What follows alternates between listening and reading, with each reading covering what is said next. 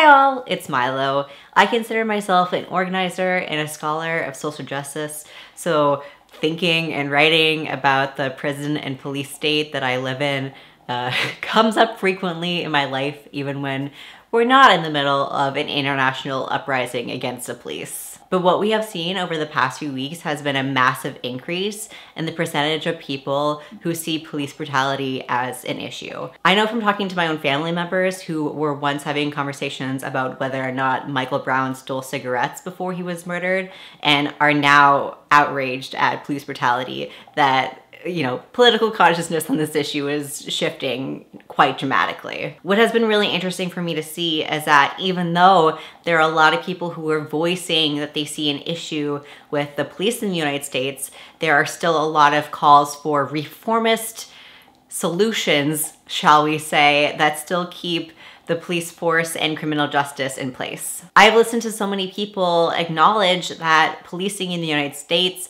constitutes systemic racism, but then propose solutions that recreate the same violent systems. We are collectively so used to policing in prisons that we are caught up on the assumption that having these systems in place is necessary for a society to function. Falsely taking prisons as a necessity prevents a lot of people from seeing the reasons why prisons were built in the first place, and from imagining a world without prisons. I know that there's a lot of people who are voicing their opinions on this right now that you could be listening to, but I want to offer a brief argument about really what convinced me to become an abolitionist, kind of my journey into how I first understood abolition, as well as some reasons why I think reformist solutions represent a lack of imagination that I really think needs to be brought to abolitionist conversations. This isn't an exhaustive list by any means of all the reasons why I think we need abolition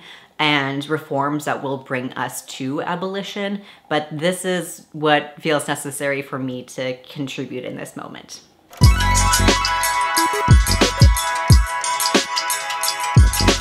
Editing Milo here, just wanted to pop in and add before I get into the video the names of some of the leaders and scholars who have helped me get to where I am today in terms of understanding abolition, to credit and give thanks to them. I believe that the first abolitionist text that I read was Angela Davis's Are Prisons Obsolete? Afterwards, I have received political education from Frank Chapman, who is the executive director of the National Alliance Against Racist and Political Repression, and he is a formerly incarcerated political prisoner himself. I've been really lucky to be able to share community with him and learn from him a lot personally, and he is also an author. I have learned about transformative justice from Adrienne Marie Brown, and I have picked up some restorative justice tools from Tomas Ramirez and the writings of other Indigenous leaders. I have studied the Black radical tradition in part from the writings of Charlene Carruthers and Kathy Cohen, and I am continuing to try and push myself to take my understanding of abolition back to its more radicalized roots through scholarship by Joy James and Ruth Wilson Gilmore. I will link to some of these authors in the description, and I would recommend checking them out. I'm really trying to develop ways of communicating my ideas to people who believe that policing is systemic racism, but who see, a solution to that through anything other than totally stopping the use of policing in prisons. It's important to know that the police didn't suddenly start disproportionately perpetrating violence against poor people of color since Stop and Frisk or Rodney King or the war on drugs. Policing in the US originated with white vigilantes enforcing laws that protected slavery and criminalized runaway slaves. Policing has always disproportionately targeted people of color and protected white property owners.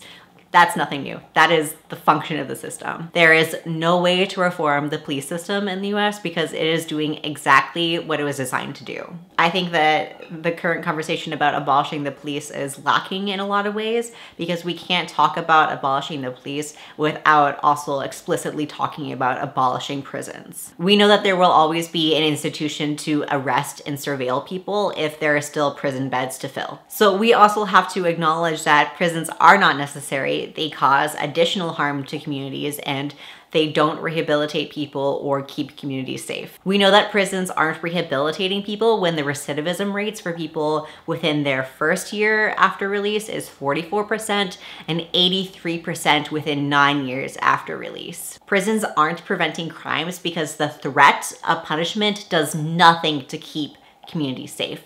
It does nothing to prevent crime. It does not work. Some of the first conversations I had about abolition were through refuting carceral feminism, which makes it seem like women will be safer if only we could incarcerate rapists. Criminal justice frames wrongs committed in terms of broken laws, not harm done to communities. So there is really no encouragement of accountability or repairing harm. Like when it benefits people to plead not guilty to crimes, even if, they did do the crime, like there is no chance to take accountability. As if sending people to jail is the only way that we have to repair harms done to communities.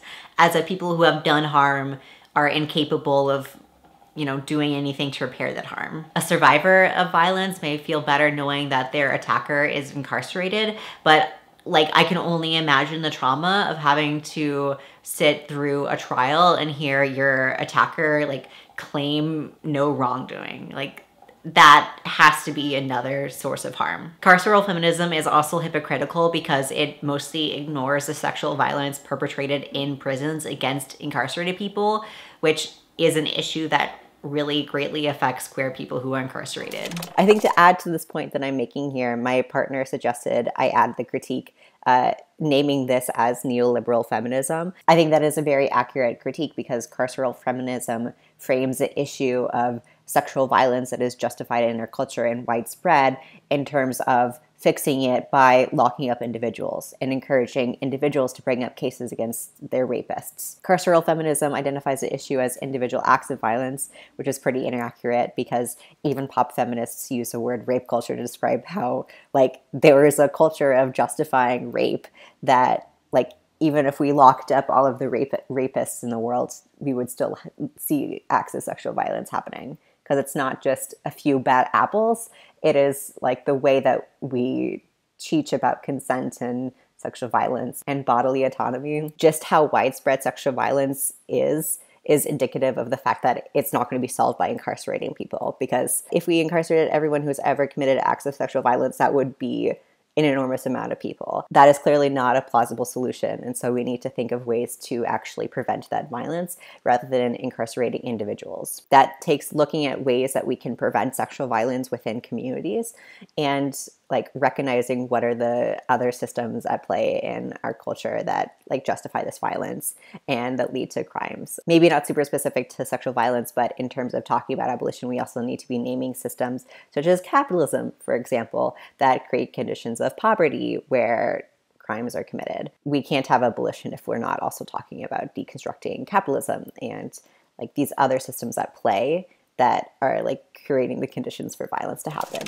Instead, I believe in restorative and transformative justice because I believe communities can be made safer with solutions that do prevent crime, like funding public health and education. I believe that sexual and other forms of violence can be prevented through restorative justice approaches that help people who have caused harm to see the harm that they have caused and to change their behaviors, which we know is not happening in the criminal justice system. That is not what prisons are for. Transformative justice is an approach to addressing harm through trying to change the actual root causes of that harm.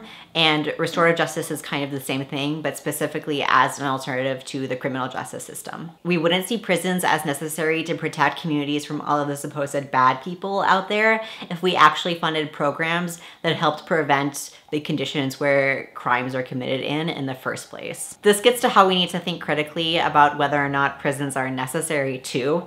And I think that takes looking at the formation of the prison industrial complex and exactly how that process happened. It's not just that private prisons are the issue because most prisons are state funded, since it's easier to get funding for prisons and corrections than it is to get funding for social programs that would actually get rid of the need for prisons. Correctional officer unions are really powerful and have helped secure the construction of prisons in order to create jobs.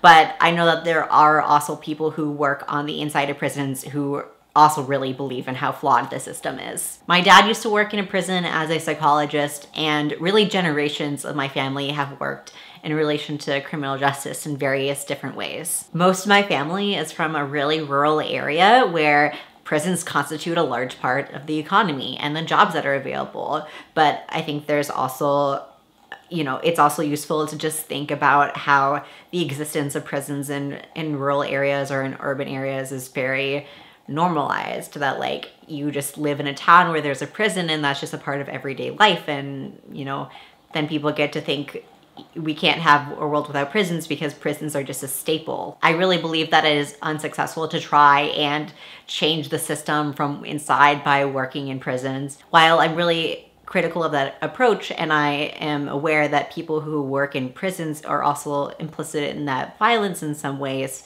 I know that my dad is well-meaning and he thought that he could help people. And through conversations with him, I know that he still acknowledges the wrong and the violence that he saw perpetrated against people who were incarcerated. I know that he thinks of prison abolition as a pretty far off ideal, but I think the fact that people who work and have worked within prisons see the system failing is pretty indicative of the fact that we need to start imagining alternative worlds where we don't have prisons. Restorative justice alternatives are already taking place on a small scale.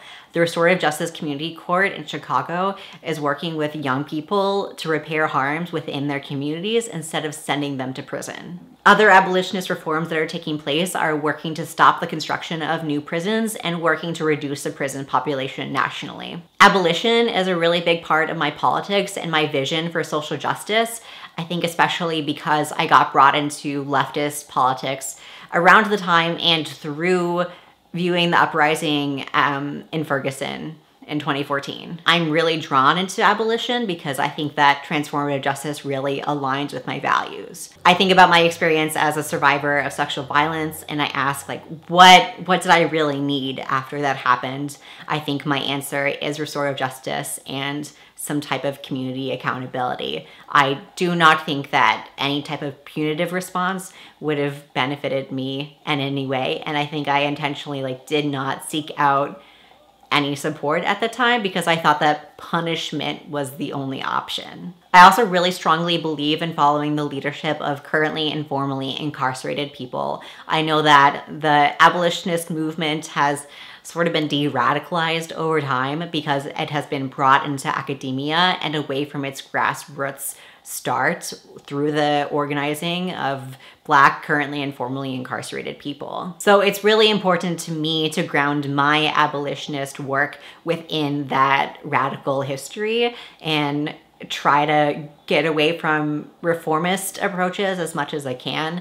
I am a member of Black and Pink's pen pal group, and that's a great way to get involved in supporting incarcerated LGBT people if that is something that interests you. I have found other ways to get involved in person too. Really fundamentally, I believe that there is no justice in the justice system, and you know, if transformative justice doesn't convince you of that, I went to several Pack the Court events for Gerald Reed, who is an incarcerated man who was convicted on a false confession that he was tortured into giving.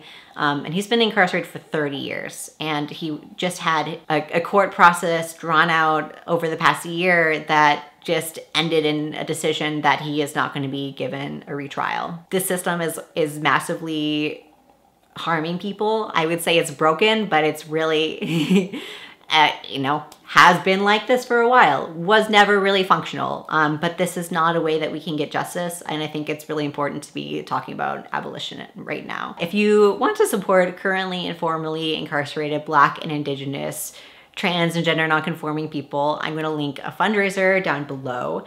And I'm also going to include a different list of resources on abolition. If that is something that you would like to do more reading on, I would recommend that you do. Definitely center the voices of Black people and currently and formerly incarcerated people in the research that you are doing. But that's just my 2 cents. Thanks for watching. Peace.